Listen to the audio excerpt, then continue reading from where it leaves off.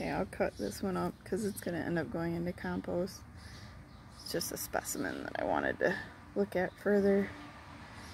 And remember, mushrooms are the mushroom part like this are actually the fruit. And the tree, what would be like the tree, is underground.